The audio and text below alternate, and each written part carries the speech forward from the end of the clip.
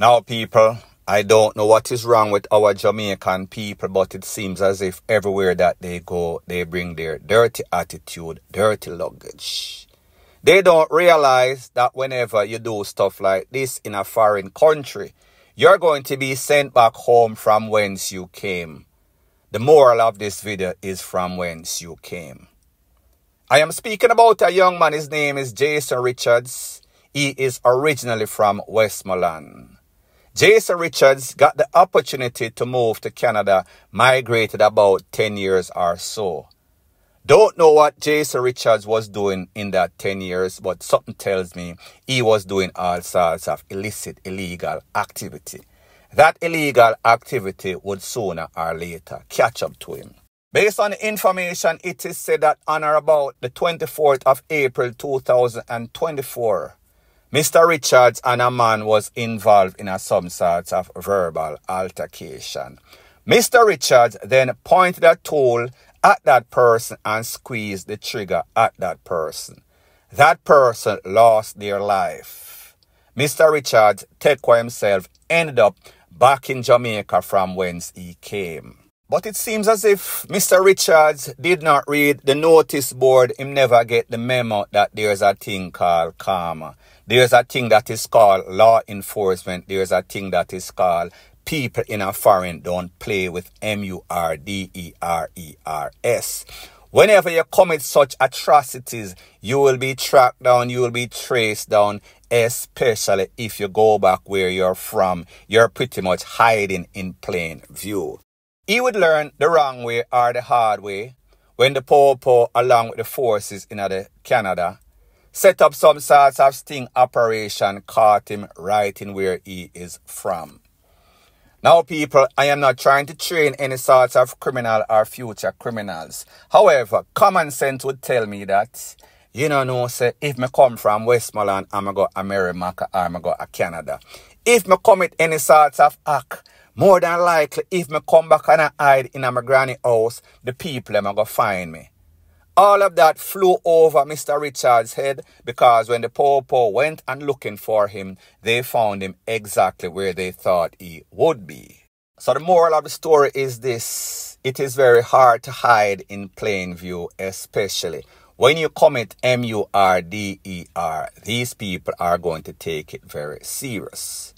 Most importantly, whenever you get an opportunity, get some sorts of blessing, and then you blow that blessing by blowing out somebody's BRAINS.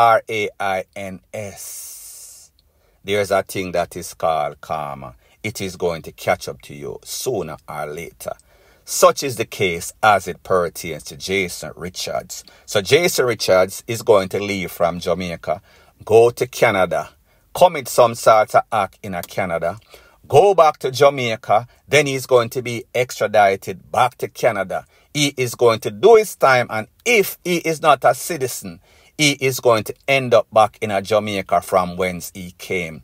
Maybe about 2050, 2060. That is yet to be determined. Point blank and period. So the next thing that is popping in the news, it is called these events are not as advertised, not 100%. Maybe most persons are going to show up. However, you are going to be shortchanged after you pay the full fee. I am speaking about an event that took place in Ocherius maybe a couple of days ago, a couple of days event called Sashi. Now, people, in the live performance where they had a whole bunch of the hot local artists, and then some international classic artists. One of those artists, Busta Rhymes, and the next lady, Keisha Cole. One of them are rap, one of them are R&B. So people, if you have one event and two of the main artists did not show up, international artists did not show up, you could consider it to be some sorts of scam. Now people, Busta Rhymes did not show up for that show because Busta Rhymes obviously did not get the deposit in which he expected. When it comes to show promoters, in which I have promoted shows and know people that promote show in the past, you pay these acts 50% deposits. Just before them touch the stage, a couple of hours, you make sure that they receive their money through their agent, through their road manager, whomever, before them touch the stage.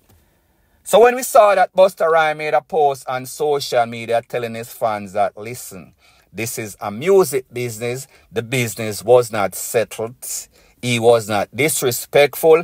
He did not call out the promoters. Him just say the business was not settled. So therefore the business was settled. I am not coming. Did not hear from the agents or people that represent Keisha Cole. She was not there either. We also saw that the promoters of Sashi said that some sorts of unfortunate event, some sorts of unfortunate incident, and they are not responsible. There is something beyond their control, people, like me tell you. Whenever you're keeping any sorts of event, big event, and it comes to international artists, they go by the book, they go by the protocol. If you did not send these people their deposit, they are simply not going to show up. They are not going to come and reach by any sorts of promises, especially at their own expense. What is even worse? There's a DJ that came on stage and he was dissing Busta Rhymes, claiming that Busta Rhymes got his money, but he wants more money. Now, people, you and I know that this is some sort of propaganda, damage control that was done by the promoters of the show. Because, like I said, everything is done by contract. You negotiate a certain price, 50%, and then the next 50% before you touch the stage. So therefore, there is no sort of misunderstanding or asking for any sorts of more. So therefore, what the promoters and this DJ is saying, it is a collaboration of propaganda. It makes absolutely no sorts of sense. So people, in case you do not know, this is what a lot of these promoters do. They contact these big artists. They make them all sorts of promise. They then make these posters and post the people and picture and likeness on it and say that they are coming before them even send the people them any sorts of deposits, meaning the first 50%. So therefore, them now have some sorts of poster that looks attractive to the patrons. However, the patrons don't know that the money was not actually sent to these artists. So therefore, these artists was not going to show up on any sorts of promises. A promise is a comfort to a fool. Luckily for Sashi, most of the local artists, them show up, and people, so these local artists, them here say some sorts of big event. So therefore, them happy, even though they might not have gotten their full amount or even the 50% deposit that they were promised. This is what happens. And remember, Sashi was around for a couple of decades. Sashi was around and then they disappeared for a couple of decades or so. They are back. Here's the thing. This is what happens when people try to be promoter that are not promoter, that are not good business people. People that are trying to launder money from other people that are in illicit activity.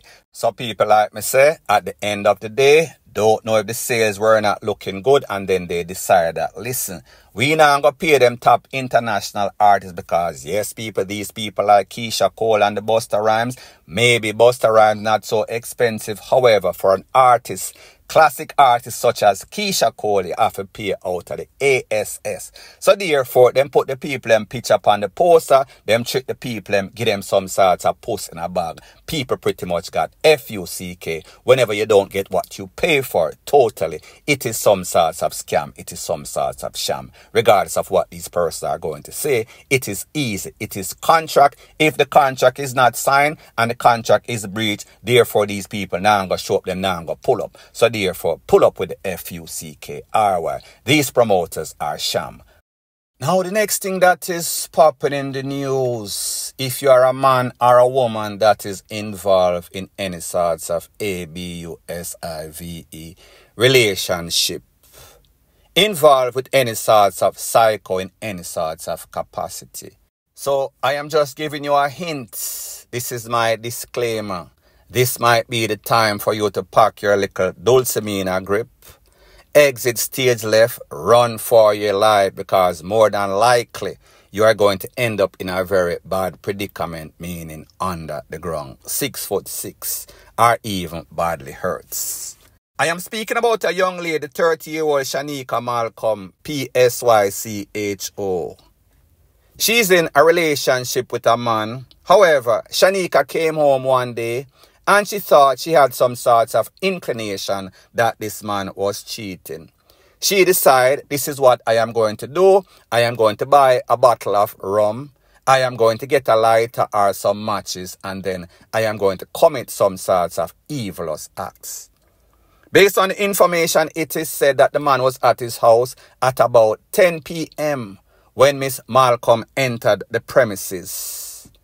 The man thought that, well, even though me and her FIGHT, a little thing can go on, me might get some sort of SEXUAL satisfaction. He did not know it was going to turn out the opposite polar way.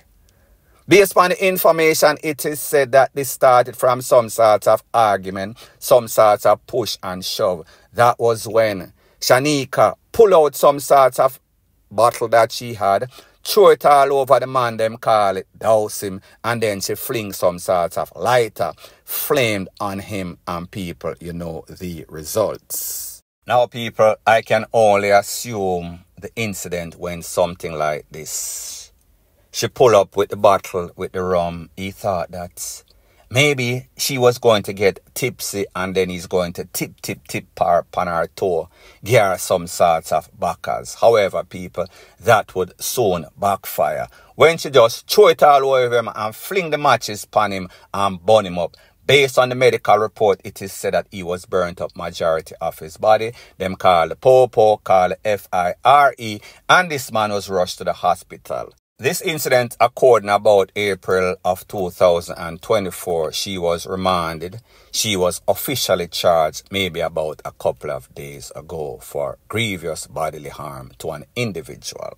Now, people, based on what this lady is saying, this man was cheating. He was being unfaithful. So therefore, she decided that she was going to take revenge. She was going to trick him and she was going to burn him up.